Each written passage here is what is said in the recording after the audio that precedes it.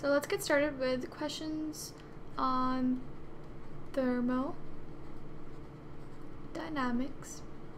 This is a bit new to me. My handwriting doesn't look like this to me, so this is new. Please cooperate. And this is on page 235. And we're gonna start with question number 5. Question number 5. So the questions are actually in the description box. You can read the questions and then we can start with the solutions. So in this question we've been given the mass, which is 34.8 grams. We have been given the initial temperature, so that's Ti, which is equal to 22.1 degrees Celsius. We have to find the final temperature.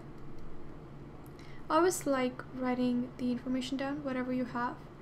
It really helps determining what you need. And then you have Q given, or the heat, which is negative 783 joules. Negative because you know it's an exothermic reaction. And then your specific heat, I always write specific heat with a circle around the C just because it helps differentiate between a small c and a capital C. So that is equal to 2.42 joules per gram degree Celsius. Perfect. Now we know that our formula, take blue pen. We know our formula is Q equals mc delta. Let's try that again. Okay, this is an eraser. There. M C delta T, which is equal to mc Tf minus T initial. And then we're just going to apply this formula, and what we want to do is we want to isolate for Tf. This is what we're trying to find. I have this equation and I want to isolate for Tf. So to isolate, I will take m and c to the other side of the equation. To do that, I will divide both sides by mc. So when I divide both sides by mc, I will essentially end up in a position like this, and this will be equal to Tf minus Ti, and which would imply that my Tf would be equal to Q over mc plus Ti. Okay, so we're gonna use this and we're gonna sub in whatever we want to sub in to this equation. Okay, so right here I'm going to do the calculations.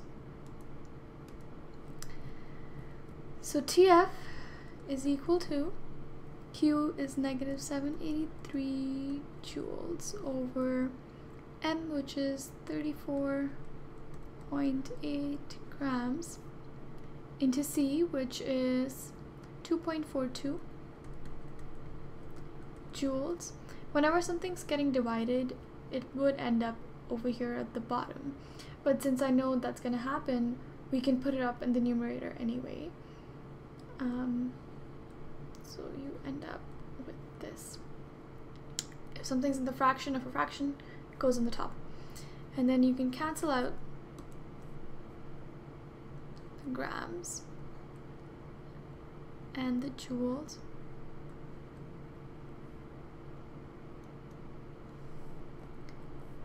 And then you would add to this 22.1 degrees Celsius. So you can see we end up with degrees Celsius and degrees Celsius, which is good. We know we're going right. The units are in check. Now I'm just gonna do this calculation, and when I do it, I end up with negative 9.30 plus 22. Oh, I missed the unit. We should write the unit. Degrees Celsius plus 22.1 degrees Celsius. and this is equal to 12.8 degrees Celsius. And this right here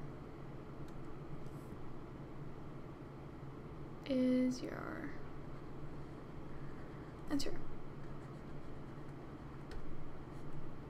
Okay, I hope you found this helpful, and I'll see you with another question.